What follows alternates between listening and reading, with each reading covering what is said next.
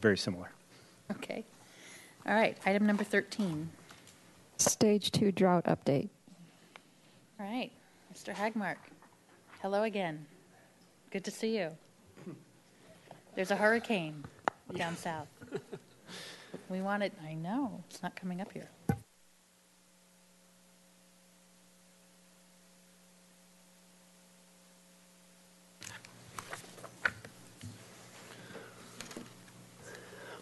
Madam Mayor, council members, my name is Joshua Hagmark. I'm the Acting Water Resources Manager. Here today to give another Stage 2 drought update.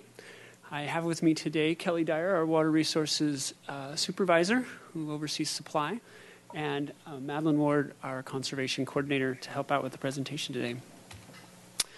I have a lot of items to go over today. I apologize for the length, but I have received quite a few questions from the council, and they're just trying to answer as many as I can in the presentation today. But of course, if I miss something, please stop me. I'd be happy to go back. But we'll be talking, of course, about water supply outlook, where we are with our supplemental water purchases, how we take delivery of those supplemental water purchases through the Central Coast Water Authority, our drought response capital projects, where we are with water conservation efforts, and tools for influencing water usage.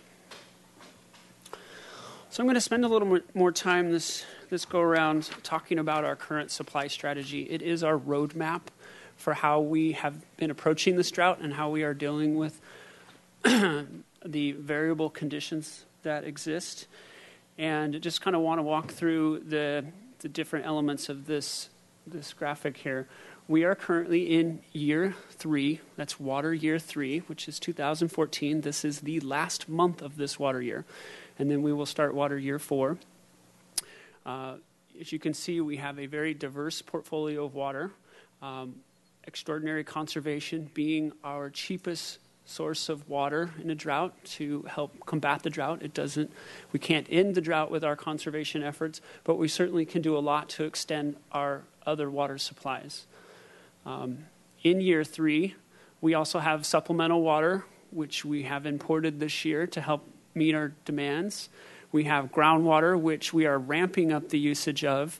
We'll be using a lot more groundwater next year. The state water, as you know, the state water for this year was reduced to 5%, and we have this often confusing. This state water that shows up on here is water that we had banked outside of the area and had delivered and used this year. So it was state water from prior years that we had been kind of storing up exactly for the lack of rainy day, and delivered and utilized this year. We have water in Gibraltar and Mission Tunnel that we're utilizing, and we anticipate by December, if we don't receive any significant rainfall and runoff, Gibraltar will be empty. And so when you look out in future years, the inflow coming in is actually just Mission Tunnel, water coming in from Mission Tunnel. Kachuma carryover water, this is water from prior years that we have not utilized our full allocation and have kind of stored up as kind of a bank, and that's how we are planning to spread it out and deliver it to help meet our needs. And then, of course, looking at year 4, the dwindling supply in Kachuma, we are taking a 55% reduction, and I will talk about that a little further into our presentation. I think it's also important to know as part of our supply strategy, this assumes no reservoir inflow and no additional state water. We will be pursuing additional purchases, but we aren't anticipating any state water allocations going forward as part of this plan.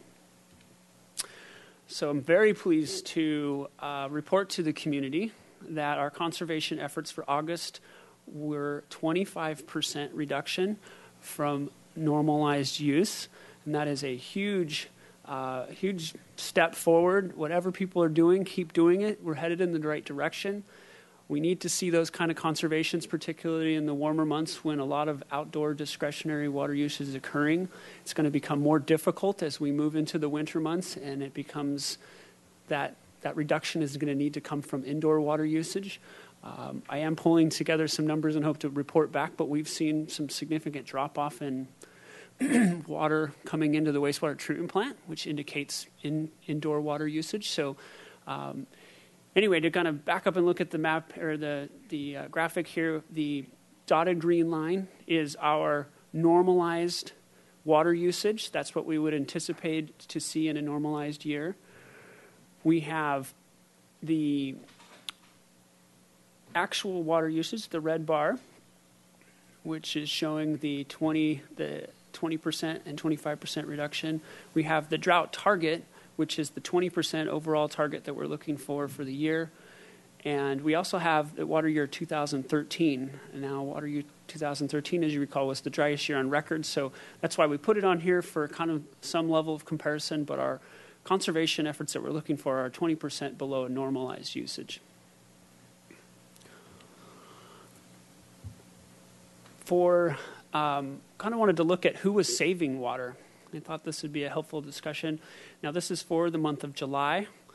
And what we saw was basically every category of water user was conserving, and I think doing a significant portion of saving in all areas. What we would expect to see, though, is single-family residential, recycled water, irrigation customers doing the bulk of the conservation, and that's where we saw that. That's outdoor discretionary water usage. And so we saw an average, probably in there, about 30% reduction from that category alone. The multifamily residential and commercial industrial, a little more hardened water use, not a lot of outdoor, discretionary water. And there we saw an 18%, which was very impressive from that category. That includes restaurants and businesses, and that was a very impressive number. And then I do want to talk a little bit about agriculture, 11%. I took that's an impressive number. Again, ag does not make up a significant amount of water in this community, but the way water is allocated to agriculture is based on weather and the crop that they're actually growing. So to see 11% reduction is pretty impressive, because that does mean a drop in yields if they go too far with that. And so overall, a great picture that this community in all categories is pulling their weight, and very pleased if this can continue. So where are we with total water savings? We've been reporting since June now on water savings. And as you can see, in August, we saved just shy of 400 acre feet. We are about 300 acre feet shy of our 1,200 acre foot goal for the end of this water year. And I think it's very feasible in September that we can achieve that goal. Certainly this warm spell is not helping. But I think if we can hit the 20 to 25% goal, we certainly can achieve that for this water year. Now, there has been a lot of questions about what the status of Lake Cachuma is, so I just wanted to take and spend a little time on that. There is currently 62,300 acre feet of storage remaining in Cachuma. Its overall capacity when full is 200,000 acre feet. We did not have solid numbers for the amount of project water. The county is currently working on this and anticipates publishing something in early October, but it's somewhere between 25 and 30,000 acre feet is currently available to the project participants. And I'll spend a little time on that. The project participants being the member units such as Montecito, Carpinteria, City of Santa Barbara, Goleta, and San Ynez. We are all part of the participants of the Cachuma project, and that is the available water we anticipate as of October 1st. For next year, we anticipate bringing in about 6,000 acre feet for the city in water year 15. We have some carryover of 1,975 acre feet that we plan on bringing. We have the 3,725 acre feet, which is our entitlement of Cachuma water. That's a 55% reduction from normal. And again, that was mutually agreed upon reduction by all the member units that we would take to make sure that Cachuma could continue to provide water past this water year. I'll talk about that in next slide. And then there's 300 acre feet in which Montecito Water District, we have an ongoing agreement with them that they do in exchange. So as I mentioned, all the member units are taking a 55% reduction in their water usage for water year 15. Now there has to be mutual agreement if we want to change that. So should this year become We received significant inflow. We've all agreed that we would want to revisit this and take a look at that because the reduction is pretty steep. The strategy here is to try, Kachuma plays an interesting role in our state water deliveries. We need water in Kachuma in order to convey it through and into the South Coast Tekaloti Tunnel to move it to the South Coast. And so part of maintaining some water in Kachuma is so we can continue to purchase water and import water. Also, we want to maximize our opportunity at one more water year, one more winter of rainfall in the hopes of getting some inflow into the reservoir. I think I reported last time there is at 30,000 acre feet of capacity in Kachuma, there is the ability, according to our biological opinion, that we could reduce the amount of fish releases. Currently, it's about 10 acre feet a day that is released for fish, and the biological opinion leaves it open that it could be reduced down to 1 acre foot. That discussion is occurring. We are not allowed to be at the table during that discussion, but the Bureau and National Marine Fisheries are actually in consultation right now on what, if any, reduction we can get that down to extend the life of the reservoir. Now, there is a release going on currently. It started on August 18th and is anticipated to go through August 31st. The upside to that release, that is water that does belong to the downstream users. They're releasing about 4,500 acre feet of water. And when that release is occurring, we do not have to release project water for the fish because that water also satisfies the fish need. So for the time being, which will add up to at least 60 days, there's some significant 600 acre feet of water saved by the downstream users doing this release. So there also was some questions about how the delivery process works through the Central Coast Water Authority.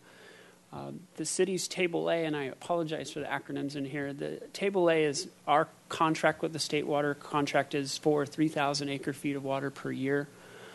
And in a normal year, that's what our allocation would be. We're supposed to get those requests in by October 1st. CCWA is kind of lagging a couple weeks behind, but we're putting that request together to them, and they'll be basically looking at what other communities' requests are. Some may not have the water to fill their allotment in the pipeline, and if they can't fulfill it, then that extra capacity becomes available to the other users. By December 15th, the goal is to kind of figure out what that reserve capacity is and who's interested in that reserve capacity. So we will be moving forward to request at least our 3,000 acre foot capacity, and also we'll be showing an interest in any unused capacity. We have budgeted sufficient funds for this year to include more than 3,000 acre feet of capacity should we be able to find additional supplemental water to deliver. Again, if there's any unused capacity going forward and we do find water, we can certainly request to use that. So for this next year on our supply charts, we show 1,900 acre feet of required supplemental water. We currently have that water. It's in San Luis Reservoir, and it will be delivered over the next couple months and into the new year. What I'm showing is secured right now is water that we've purchased from Vandenberg Air Force Base. It resides in San Luis Reservoir. We have purchased 535 acre feet from the Mojave Water Agency, which sits in San Luis Reservoir. And Biggs West Gridley was a purchase of water from rice farmers in Northern California. That water is being delivered as part of a larger movement of water that started in July and will end in September. I put a little asterisk by it because the actual final quantity is unknown. We assumed a 35% loss of water. We purchased actually 2,000 acre feet, and there are normally losses when you move water through the delta associated with environmental concerns up there. And we assumed a 35% carriage loss. That doesn't get established or published until probably November by the Department of Water Resources. So at this point, I have no reason to believe we won't see most of that So I'm showing that as secured at this point. I think we'll know shortly what that looks like, but I haven't heard any negative feedback back that they've had to turn off the pumps, and we certainly would not be seeing a portion of that.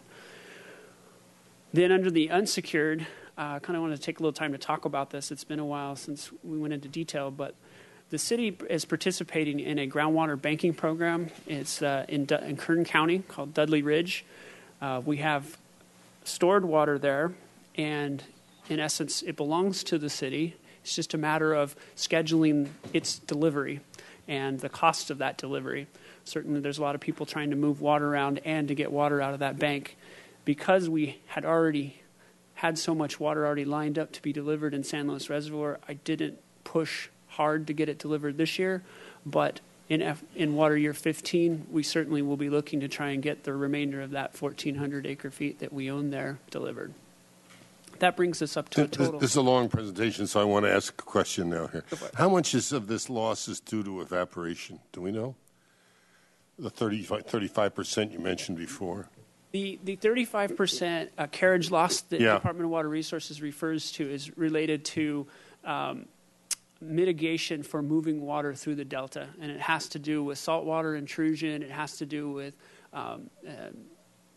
fish in the delta. Sometimes they have to throttle the pumps back, and so they can't move 100% of the water through the delta, and so that's what that. It's not really an evaporative loss necessarily. I see.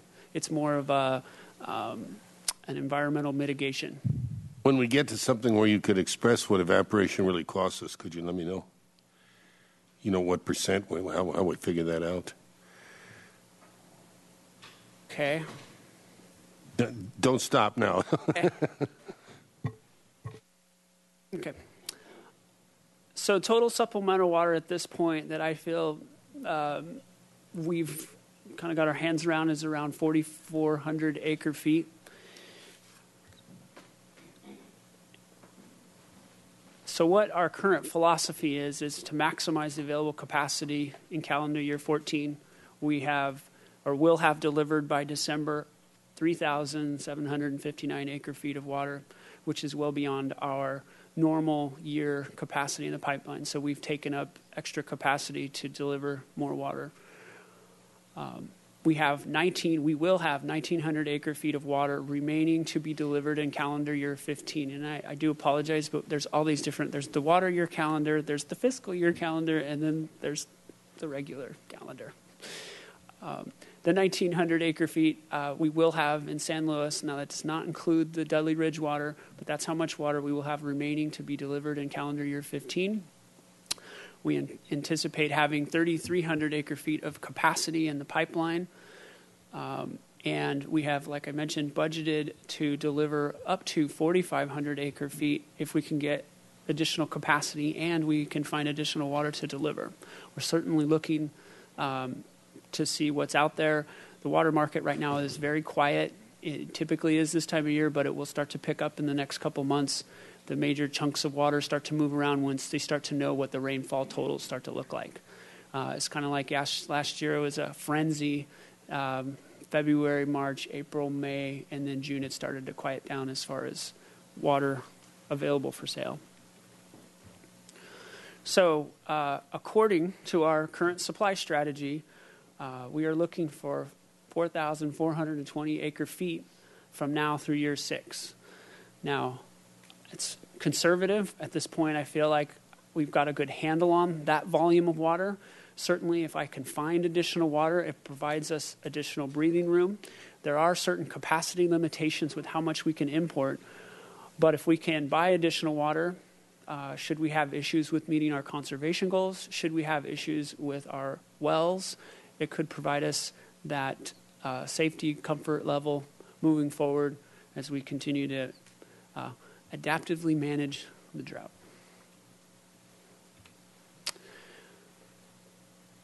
Now at this time I'm going to jump into our capital projects.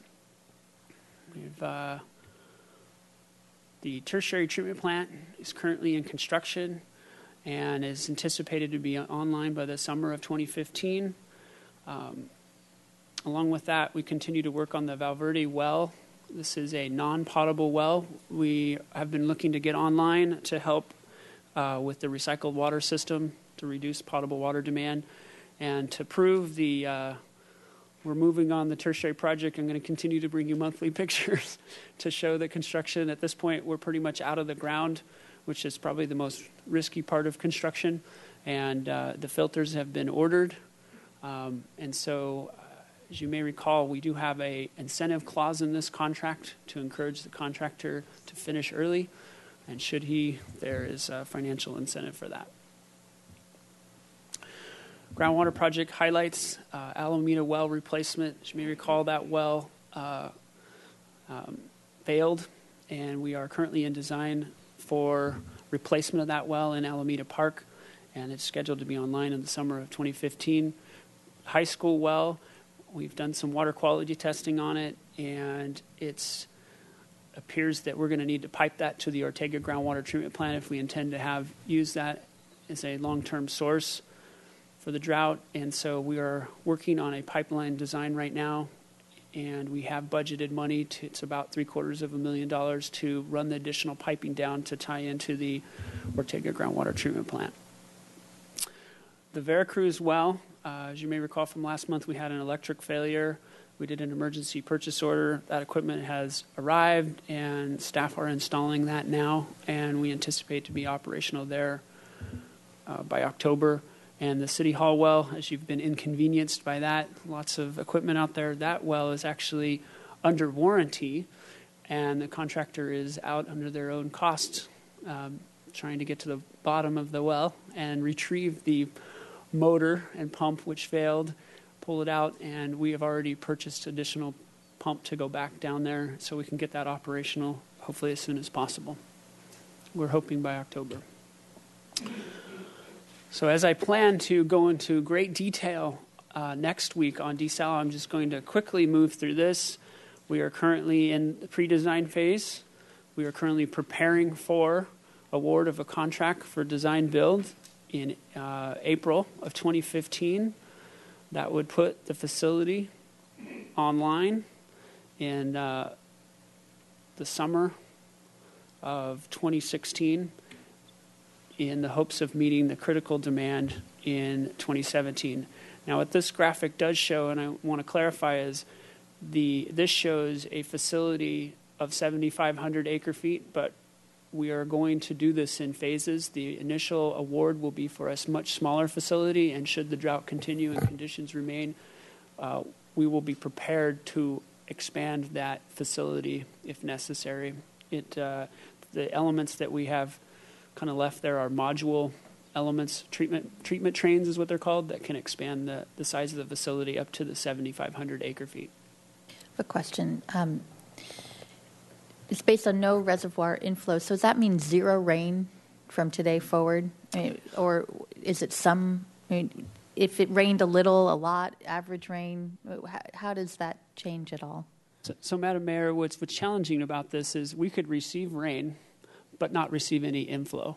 What we really need is the inflow to make a difference here. We can receive 5 or 6 inches. It depends on how it falls. If it's just a steady rain, the watershed right now is extremely dry. The county is saying 13 inches of rain to start to see any runoff. Now, again, that's all prefaced with how that rainfall comes in, but basically what we're really focused, it doesn't mean no rain, it just means we need to see inflow. We're assuming no significant inflow. Last year we received no significant inflow into Kachuma. And so if we had a typical average rain year, we would still have an issue with the drought because we are so far behind in terms. Is that an accurate statement? That is accurate. We would be really challenged. Even in a normal year, we would see some inflow, but I don't know that it will be. That's a part of the adaptive management we will have to see, and hopefully it will be enough to delay the desal decision. But it's going to be. We're going to have to be checking it monthly and seeing what that means because I don't think a normal year is going to delay it, but I certainly hope it does. Okay. Did you want to add anything? No. You're good. Okay, thank you. Then just quickly through the desal project milestones, September 23rd, preliminary design findings with recommendations. Part of those recommendations will to be to release an RFP, which is a request for proposals for design, build, operate services. We hope to receive those in February and be ready for council to consider award pending water supply status, and that would put us online sometime in summer of 2016. Just to kind of highlight what we'll be discussing next week, we intend to go through the status of the study phase and all the information that was gathered. It's a pretty intensive effort of putting together all the information about what our existing facility can and can't do and what needs to be done to bring it back online. Also, a in-depth summary of our permits and where we stand with our permits. We'll be reviewing the costs that we anticipate for restarting the facility and operating it, and looking at the different funding options that are available. The comb pumping project, as you may recall, the lake level is getting to the point where we're no longer going to be able to gravity feed water to the south coast. Kachuma Operation and Management Board has been actively working on getting this pumping project in place, and as of the end of August, the pumping project is now in place and operational and is in standby mode. That cost for that project was about a little over $6 million. The city's share was $2.2 million. We're very optimistic. We've been working on several grants. One of them is a $500,000 grant from the State Water Resources Control Board that would go directly towards the city's cost, and then a larger grant issued through the Department of Water Resources for a $2 million grant for the entire project, which should be shared by all the participants. So at this point, I'm going to turn it over to Madeline Ward. Madam Mayor, members of the council, my name is Madeline Ward. I'm the acting water conservation coordinator, and I will be going over a few highlights of the conservation program. As you can see, the Smart Landscape Rebate Program has really taken off.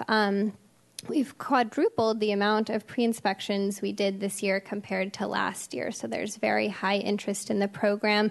People are not only calling us to get recommendations on how to cut back inside, but also outside, and are taking action, not just thinking about it. We're very pleased to see that. The maximum still remains $1,000, and the average is about $700.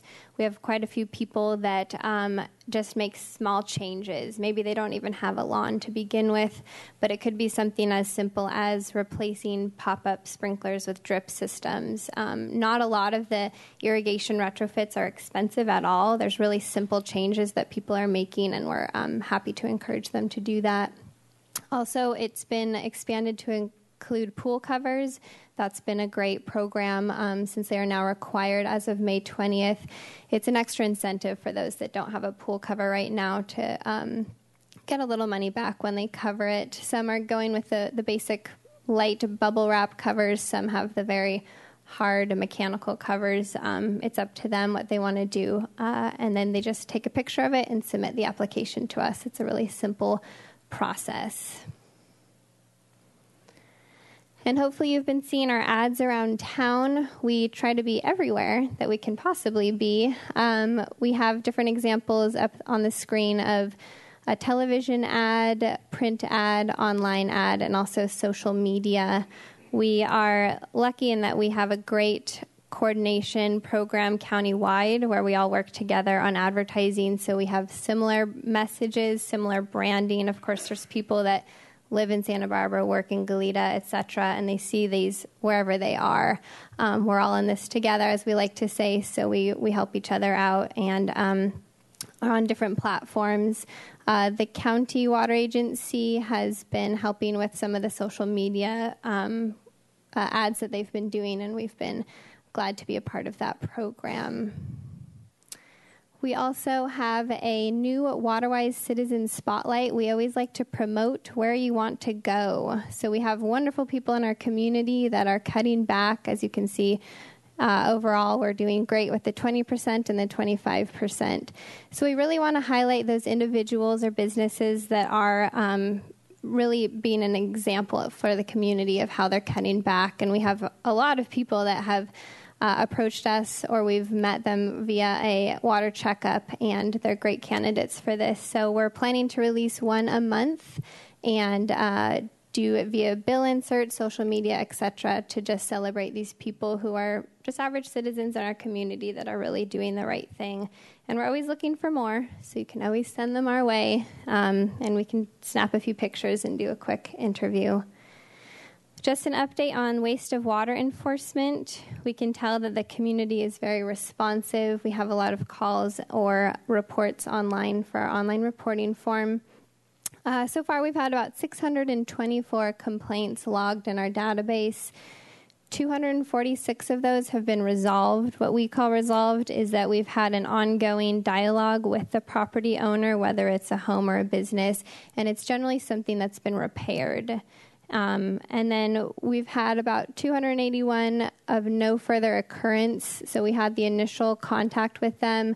We've come by and it's been, we haven't seen it again. So we haven't gotten confirmation from anyone that they fixed something. Generally, it's a behavior, actually. It's not using a shut-off nozzle or not watering during the correct times.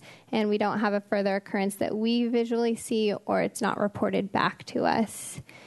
We have about 50 ongoing cases. These are the newer ones that we are still within the week period before we follow up with them or before we've heard back from them.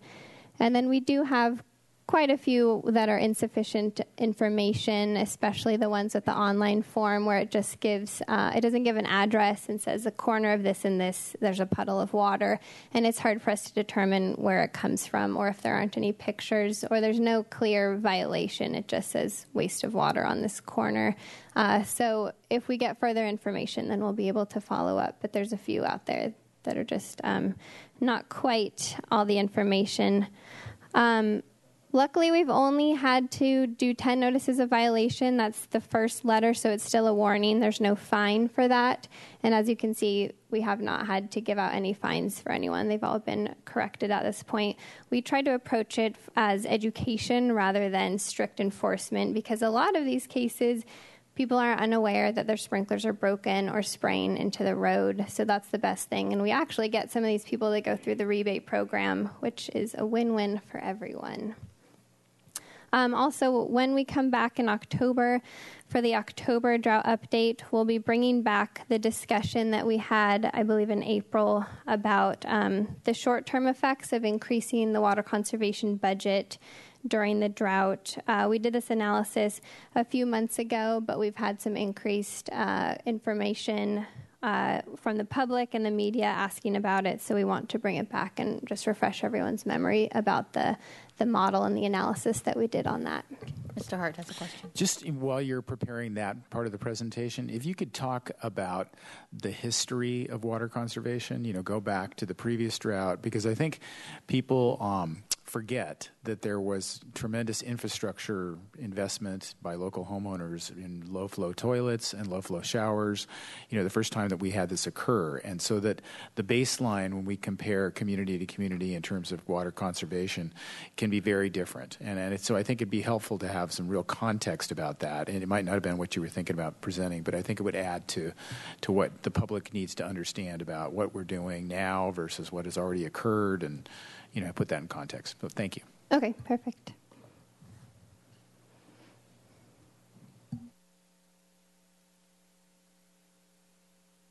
As you can imagine, with the drought, we've have increased our resources, labor resources, to try and be responsive to all the complaints and questions coming in and all the water checkups that we provide.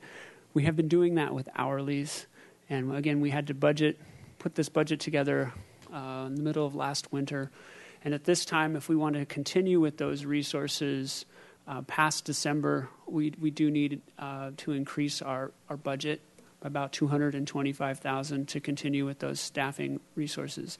What we'd like to do, because of the way our hourly system works, it's up to 1,000 hours. Those employees, we'd have to let them go and hire new employees. Well, we've got these staff all trained. They're all knowledgeable about the current drought and about what homeowners and stuff need to do, that we are recommending that we modify the position control resolution to include permanent employees on a defined period. And so what we would do is be recommending employment through June 30th, 2015. And then should drought conditions continue, we'd want to extend that employment. But they've been really incredible. I don't know how else we could meet the demands. We've been trying to keep those checkups to no more than 3 weeks out, and trying to be responsive, following up on the 600 complaints. There's just a lot of work to be done there, and there's a lot of community who has questions. I mean, a lot of time spent on the phone just answering questions about what does this mean on my bill and how do I handle this. And our typical staffing is pretty lean and mean to start with. So this additional staffing has been incredible, and it's important that as part of the recommendation today, we can move this money from the water fund reserves to the drought fund to continue.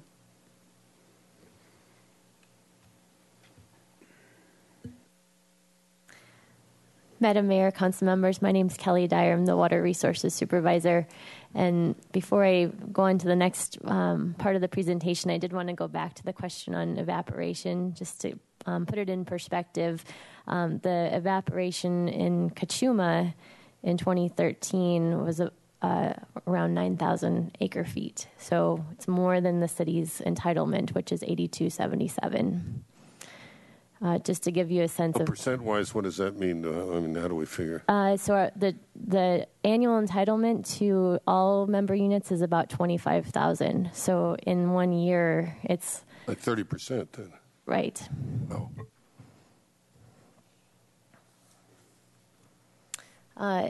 Well, I'm here today to talk about tools for influencing water usage. And so the city has a adopted water shortage contingency plan, which outlines the framework for responding to water shortage conditions, including demand management measures, particularly during drought. And so we are currently in stage 2 of the 3 drought stages that are defined in our plan. And we have implemented our conservation-based drought water rates, which incentivize the 20% required demand reduction. And we've also implemented regulations that have mandatory restrictions on water use. Council asked that we look into the legal requirements for implementing financial penalties, additional financial penalties for high water use. And I just want to take a moment to describe the difference between penalties and rationing. As I understand, penalties is a financial penalty that would be applied for relatively high water use within a customer class. And whenever that allotment would be exceeded, it would be a financial penalty and an ongoing financial penalty. With rationing, that would look at how much water we have available, determine the priority of how water should be used during a shortage, and allocate each customer with a certain amount that they can use. And if they go over that amount, subsequent violations would result in a flow restrictor or potential termination of service. So that's the difference, as I understand it. I want to make sure that we've framed the question correctly, that council was interested in understanding the legal requirements for the financial penalties. And in our research, we found that they can be implemented under our Municipal Code Title 14. It would be under the regulations during water shortage conditions. We would need to do some quantitative reasoning to outline the rationale for the level of the water use resulting in penalty, and adopt a resolution defining that water allotment, and revise the municipal code because it currently states the flow restrictor and termination of service for under that section of the code. And in our research, we did talk with the City of Santa Cruz staff, who is currently implementing the strictest rationing plan in the state. And I wanted to share with you what we learned and learned from them. They were very helpful in, describing the process of developing their rationing plan. And it would require technical analysis and policy. It would have to be a public process to, determine the policies for setting the priorities of water use, whether that's public health and safety, business, irrigation, and then determining how much of each of our customer classes could have for those uses. We'd have to modify our billing system to impose the penalties once people exceeded their allotment, do public outreach so people understood what was coming and understood how much water they had available to them. And in our discussions, we found that it would probably take around 9 to 12 months to develop the plan and implement it within our system. So we would likely need to hire more staff to develop it, and would also prepare an ordinance and an appeal process for such a plan.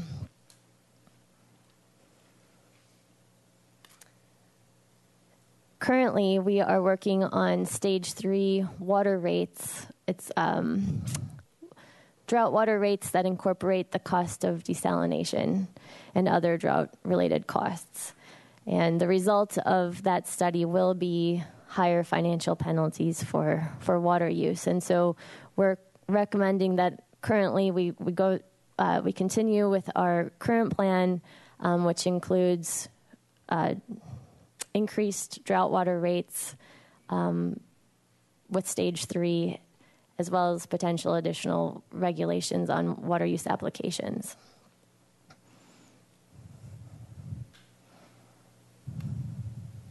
And I guess, are you done? Okay, vision for a wetter tomorrow. I always like that. So we'll go to questions, and then we do have some public comment speaker slips. Mr. White. Thank you, Madam Mayor. Well, if we're going to go to questions now. Perhaps we should have public comment, and then we will have our comments Sure. ourselves. Are there any questions? I'll just wait on that. Okay. Any questions? Mr. Rouse? Thank you, Madam Mayor. Mr. Hagmark, you mentioned the incentives for the tertiary treatment plant construction. Are there penalties or liquidated damages if they run over on the other side? Madam Mayor, Councilmember Rouse, yes, there are penalties, pretty heavy penalties. If I remember right, somewhere above $2,000 a day for delays beyond the completion date. Right. And you also mentioned for the construction of the desal plant that our initial phase would be for the 3,000 or whatever the acre feet would be. Were there an adjacent or a partnering agency involved? Could that potentially be ramped up if some agreement could be reached ahead of time? If a neighboring agency, for example, wanted to participate in some way or another, just theoretically? Is it a financial issue as opposed to an actual structural phased-in issue? I guess my question. The approach that we're currently taking is to minimize the exposure to the city as far as oversizing the facility. Right. But the partnering idea that we're planning to talk a little about that next week is complicated because of the permits that we currently have. We're not clear that that is an option yet, but that's something we haven't fully vetted. But that's one of the things at this point, we feel we are on solid ground with our own permits to reactivate the facility for this community. Thank you. Ms. Murillo? Thank you, Madam Mayor. Councilmember Hart has been referring to droughts of the past. And so in terms of a rationing plan, we don't have anything on the books. And I got a little panicky looking at 9 to 12 months to develop something. I mean, if we're getting desperate, as I think we are, maybe rationing would be an option that we need to look at sooner. So, Madam Mayor, Councilwoman Rio, I feel like the tools that we currently have and was adopted by this council in 2011 provide us quite a bit of flexibility going forward to further push conservation if we need to go there. The challenges that we see when you go to rationing is rationing has this effect of increasing the costs to the lower users.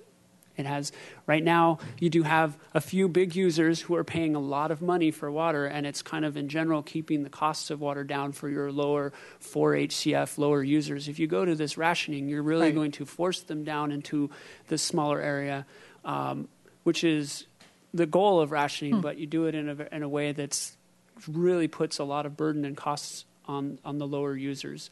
And it is a method. I'm not saying it isn't a method that works, but I'm saying that for our community, we have, because of our ability to purchase water and because of desal, we have the ability to increase the costs of our water. What some of the challenges are with communities like Santa Cruz, they don't have access to any of those additional water supplies. So in accordance with Prop 218, they can't just raise their rates because they want to encourage. So that's why they have to go to rationing. For our community, we have these other supplies at our fingertips that cost a lot more money, and that can help drive down water usage through new rates that support those additional supplies. So what I hear you saying is that there's encouraging more conservation on the part of our water customers is sort of a baby step toward rationing, right? Well, that's what I heard. And I wish people were saving more water. I really appreciate, the 25%. I'd like to continue to explore how to get people to use less water. Thanks. Mr. Hart? Well, I'm encouraged that people are saving water. So I'm looking at the glass half full. 25% is we're moving exactly. We're past where the target that we had, and we haven't met the target for the year because we weren't there initially. But I think what's happening is people are getting they're getting the bills and they're making changes, and I think as they continue to get those bills, they're going to continue to make changes. So I'm optimistic that we're going to see more conservation that's just happening as a result of these rates, and we'll have to monitor it and see. I think Mr. Hagmark mentioned that it gets more challenging as people's yards gets more stressed and people have a tendency to want to save stuff, and so that is a challenge, but we're going to see.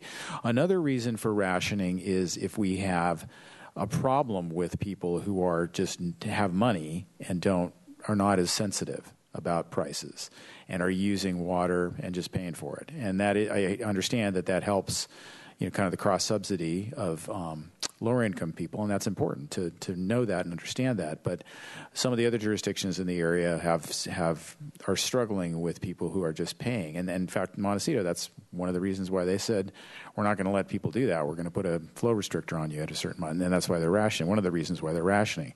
So the question for me is, do we have any customers like that are kind of insensitive to price and are not really towing the line? And is that undoubtedly we have some, but is that a big problem? Is that something we should be concerned about? Is that something that you're monitoring carefully?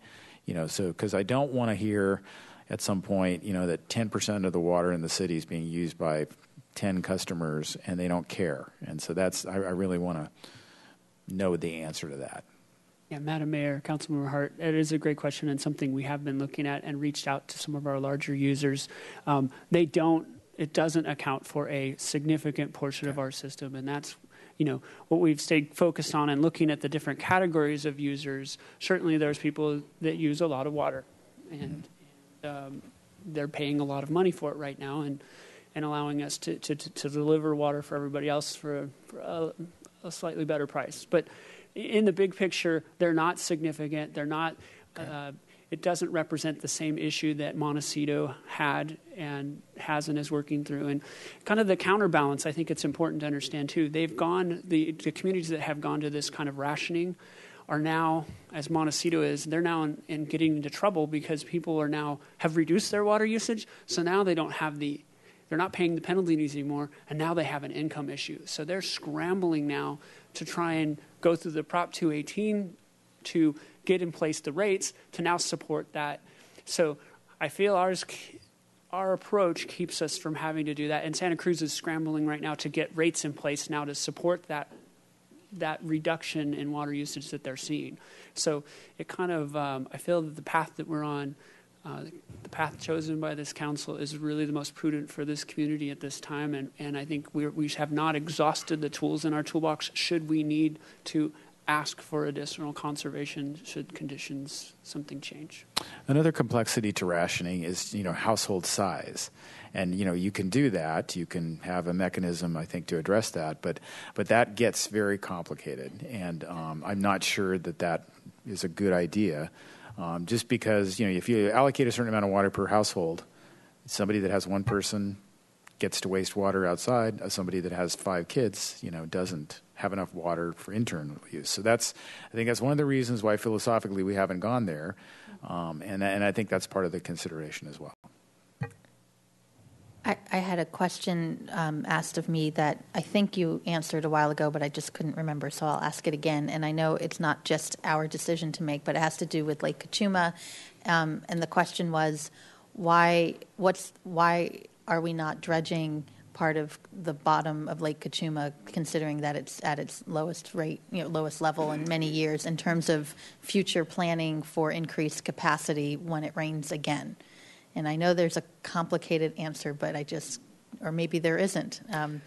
Could you remind me what that answer is, though? That's a great, Madam Mayor.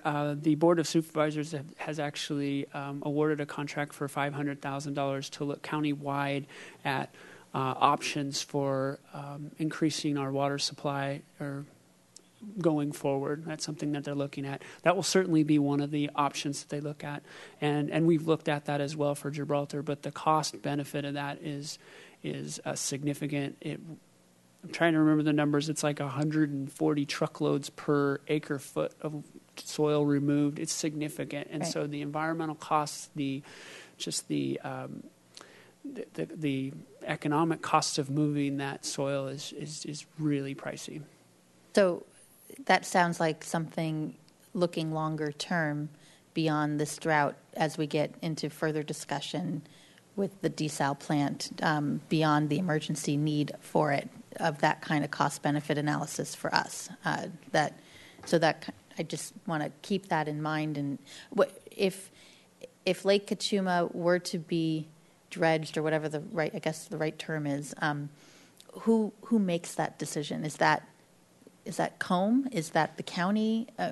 Who's the permitting agency? How does that work? Do you know? Madam Mayor, it is a complicated relationship. The Bureau of Reclamation owns and operates, owns the reservoir. COME, Kachuma Operation Management, kind of manages it on behalf of all the member participants, and so it would be a negotiation that we would get into, but I would guess the federal government would have to take the lead with that. That would be a significant project, and so I would imagine, I don't know, maybe Ms. Dyer can...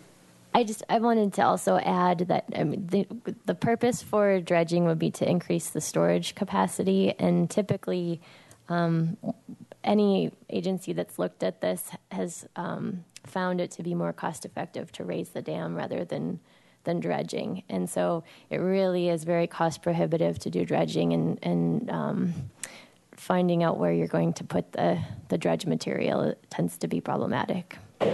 So raise the ceiling rather than lower the floor, in terms of just trying to picture. Okay. All right. Well, thank you for that reminder. I know it's complicated. We do have some public comment speakers slips here. We'll start with Phil Walker, to be followed by Mike Jordan, and then Ethan Shankman. Yeah, if I came back as William Mulholland, as you all well know, the grandfather of the LA water system, I'd just do it, run a HDPE pipe down the banks of Mission Creek all the way to the ocean, put the sand, where it wanted to go, but you can't do that today. If you search the California Data Exchange website, it's of concern, especially the Sierra reservoirs. There are a lot of them from Tahoe down, and even above that are, Oroville's, the main state water supply reservoirs, down to below 30% right now. Same with Lake Shasta, it's down 30% or going south of that. And the thing that really caught my eye, I remember, was the San Luis Reservoir, the main north-south regulating reservoir on the California water aqueduct system. Is they're drawing it down, essentially mining it to it's down to 20% of capacity. So things go south real bad, I can see some restrictions, declaration of a more severe emergency, limiting water supply and transfer availability. My concern I wanted to speak about very briefly is the loss of the historical trees, the stone pines on especially Anapamu. This is interesting, De La Vina and Mission Street. A couple doors up from that is the Braley Institute. I looked over, I did one of these. There's a huge Monterey pine. It's gone, and it's amazing, the size of that tree. But trees are starting to go lickety-split, and hopefully the city parks department, city arborist Tim Downey can work with the property owners and get some water on their front lawns to try to preserve some of these trees. Thank you very much. Mike Jordan?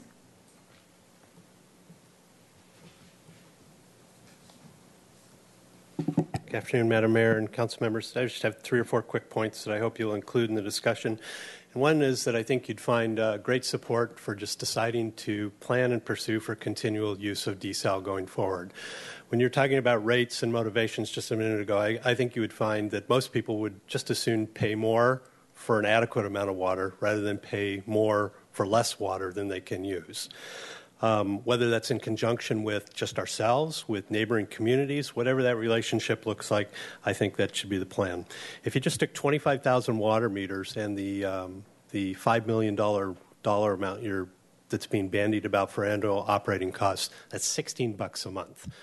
Okay, I know it wouldn't be that simple when you're figuring it out, but certainly I wouldn't go to a movie every month just to help carry the operating costs of desal going forward.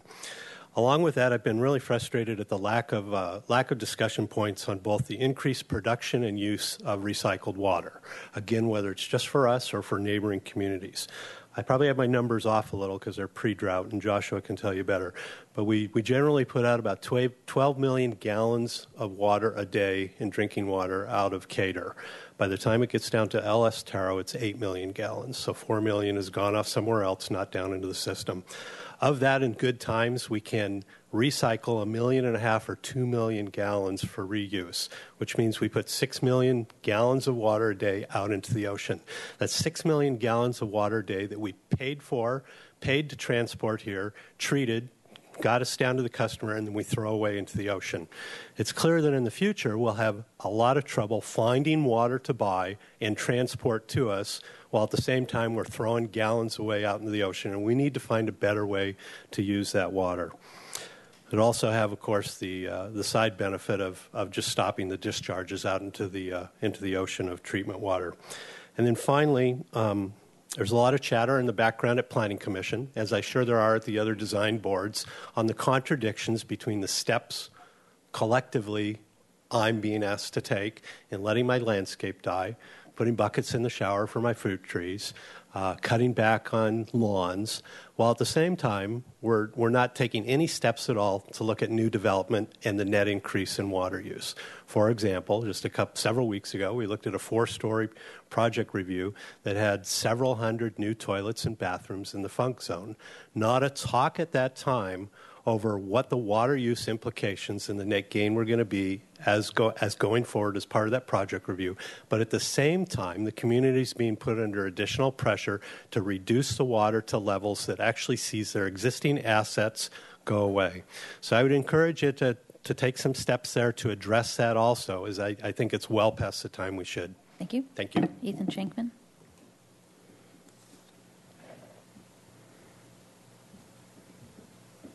Hi, I just want to make a quick reference in regards to the water, the bird bath water fountains that we have throughout the city that are on both private properties and public spaces.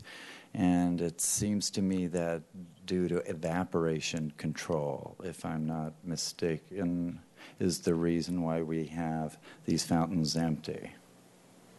And I don't know with all the statistics what impact or what an environmental impact report could provide for any kind of climate or area, region where birds would not otherwise be able to get clean. We've been worried about Nile viruses and other type of communicable diseases that could be traveled by birds, insects on birds, what have you. And it seems once again that a hygienic and a domestic safety control should be reevaluated for these water fountains, since it's really not making any real impact other than putting us at risk by not having them operating. And I'm talking about the bird bath water fountains, including the library, the courthouse.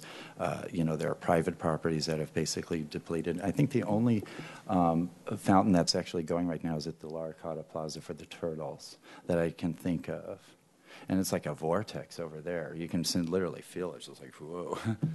So maybe if we could evaluate our policy and let people start running those again, since the awareness of water shortage has already been met. Thank you.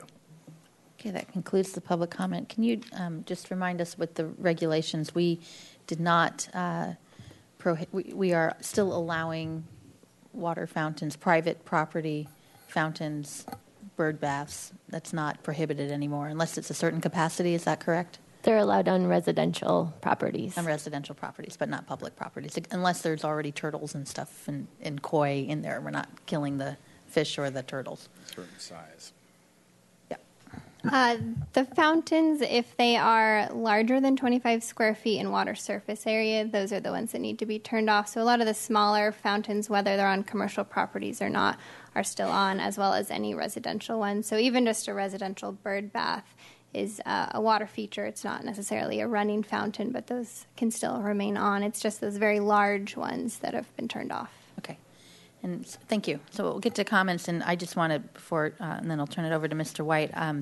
Last week at the joint meeting between the council and the Planning Commission, I agree with Commissioner Jordan about design review and looking at our landscape design guidelines, and suggested at that point, maybe at our next 6-month review, to have that kind of conversation. But perhaps even as we talk about the third stage drought regulations, we need to bring in community development and bring in our design review team for those kind of discussions, which might have a longer term effect for water conservation. As Mr. Hart was saying, the last drought we did the internal structural things, the toilets, the washing machines, the dishwashers, and so forth. Maybe this drought will remind us what can we do in terms of our own regulations and policies regarding outside and irrigation. But it is I agree, there's kind of a counter. You want things. You have new projects going through a design review process that those guidelines have not really changed as much, and maybe we should take a fresh look at them and have your department and community development work together on that. And stage 3 might be a good timing to do that. So those would be my comments for now. Mr. White? Thank you, Madam Mayor. Well, this is a really good update today. I thought the staff did an excellent job of bringing us and the community up to date on where we are. And I particularly appreciate the comments about what's happening in Kachuma and also going forward. I still think there's, as you say, there's some more to be done. Perhaps, and every month I'm sure we'll get more information on what's going to be our share left next year, again, as these at least another year out, and then what downstream releasers are getting, et cetera. Just so what is our share going forward is clearly an important piece of that. But I thought this was the best summary of the status of Kachuma that we've had so far. And also the water purchases and the what we bought and what we can buy going forward. Again, that conversation is one that you did a much better job today in providing that, and I know I appreciate hearing month in and month out just where we are on that issue, and I'll be continuing to ask questions about that.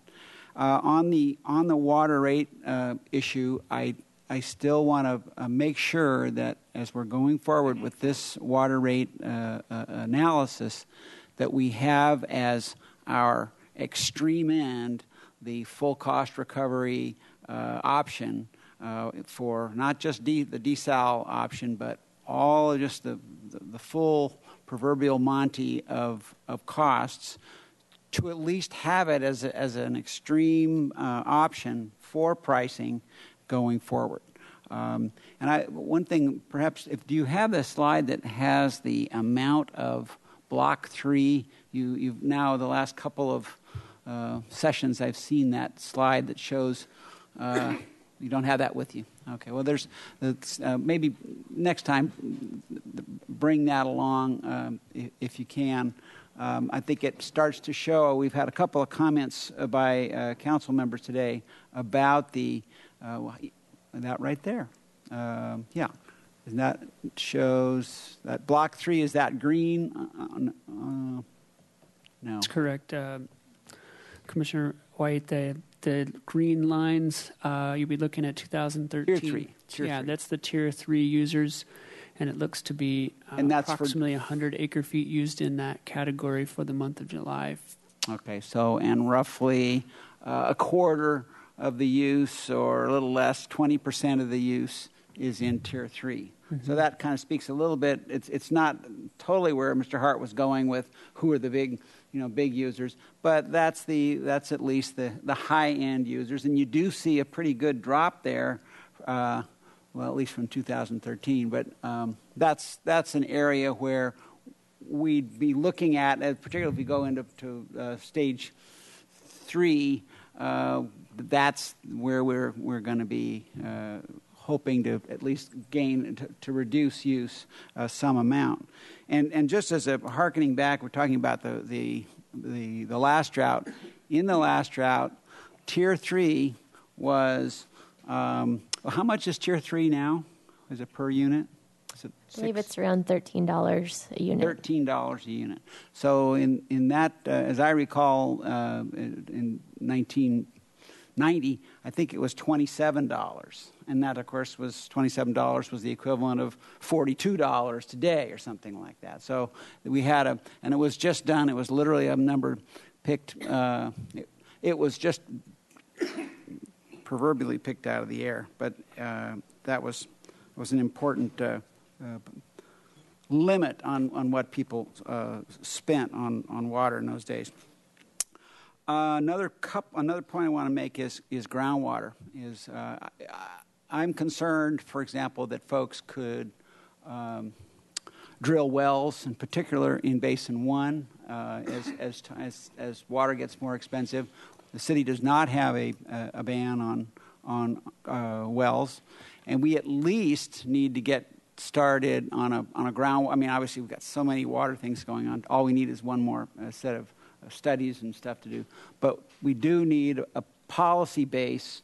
And I know the state is finally getting around to doing something on a statewide basis, but clearly this city needs to have strong control over, in particular, Basin 1, but really all of our groundwater resources.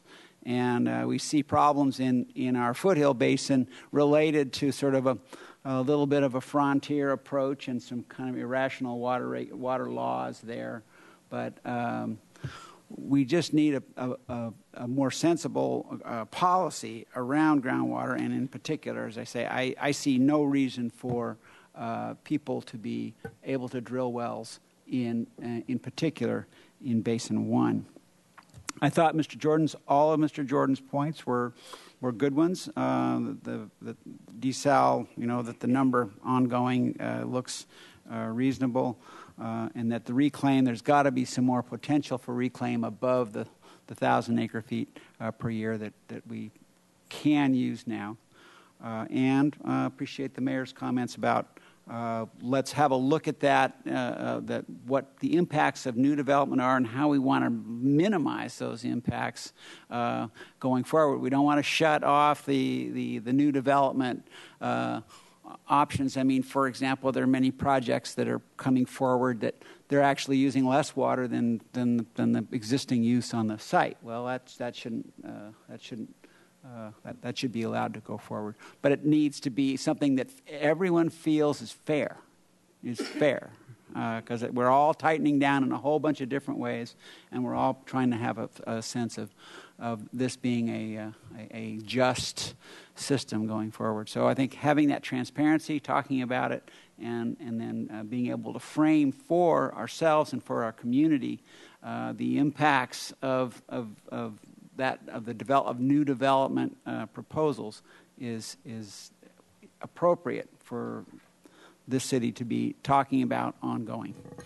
Thank you. And obviously, it's heartening that we're seeing a reduction in use. It surprised me. I frankly was concerned that we weren't going to get there.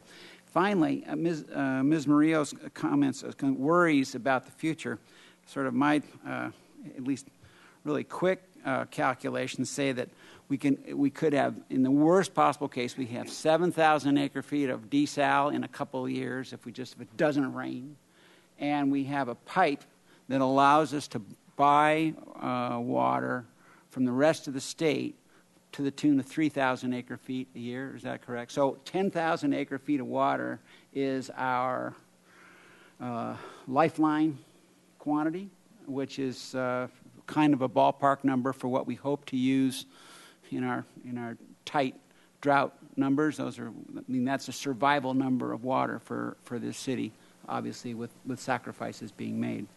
So that would involve policy changes all over the state. But I think as the reality hits, 80% of the water in the state is used for agriculture.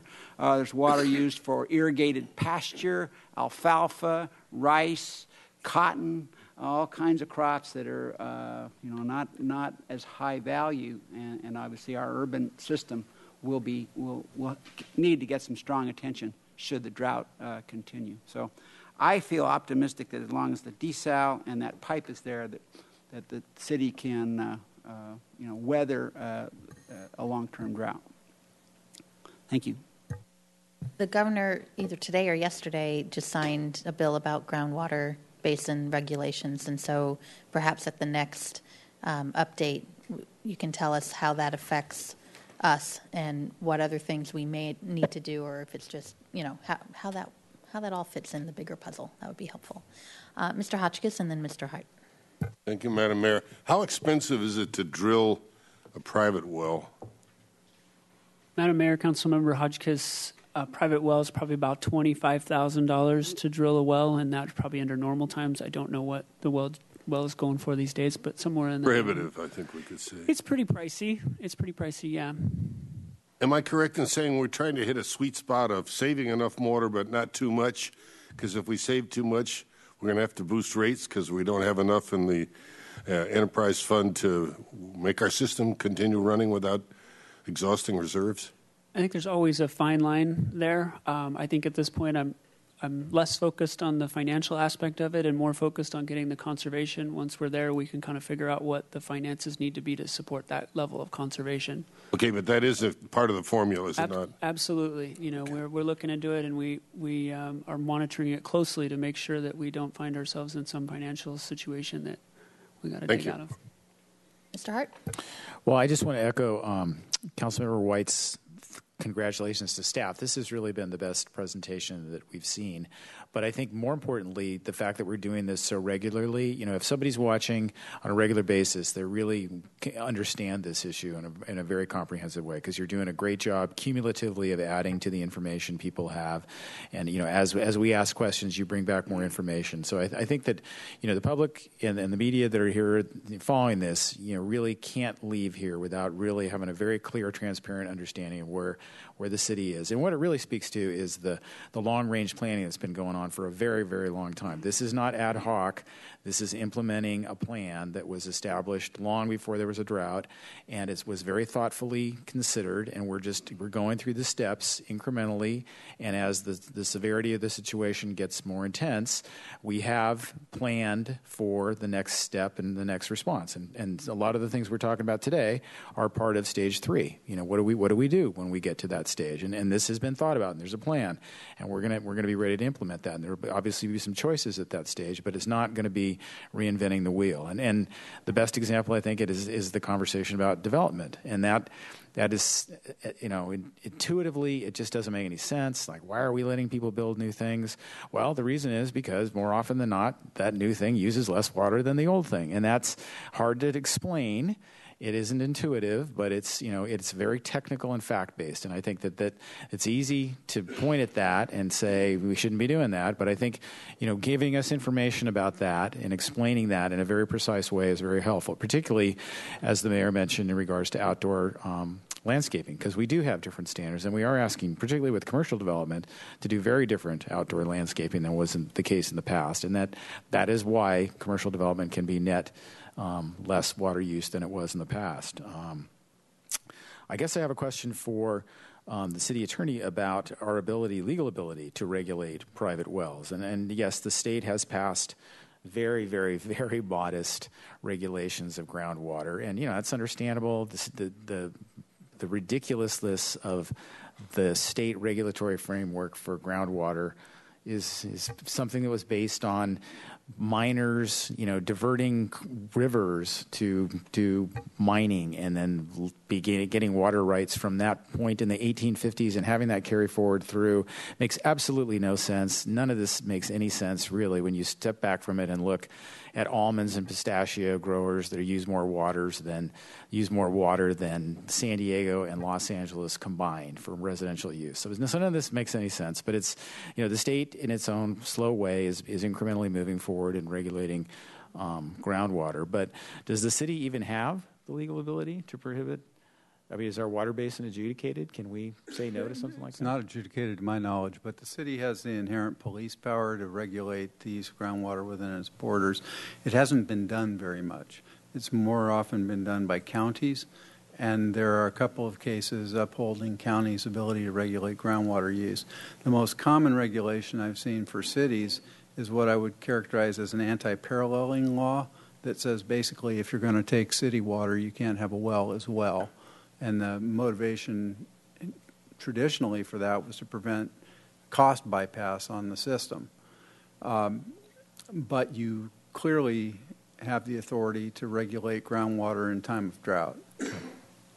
That's good to know. I'd add one last thing I wanted to mention in regards to the groundwater legislation the governor signed. When our local basins make it to the priority list, they're not there yet as far as I can tell from Bulletin 118, the city will have the ability to step in and become the Zancaro, so to speak, for the basin and the water master for the basin and be a controlling regulator. So that's something we'll brief further with the staff and come back to you on. Good. And then just finally, I know Councilmember White mentioned having the 218 top-tier modeling fee include full cost recovery. I agree with that, too. I think that makes sense. This is the moment when people are prepared to pay, a little more to make sure that we're fully funding all of our options. And so I'm supportive of that as well. Mr. Rouse? Thank you, Madam Mayor. Well, obviously the results or the current trends are good as far as our citizens and our water usage goes. I think there's a lot of that has to do with the rate structure. A lot of it has to do with the promotion from staff. But I also think this community, I still have faith in the kind of the esprit de corps of this community to do things in a cohesive way, to come together and realize that we do have a common problem. And I do believe in our ability to adjust in that manner. The comments that Mr. Jordan have, I think, kind of rang home with me, because I remember asking many of these questions during the initial analysis of Plan Santa Barbara and all the density infill we had talked about at the time.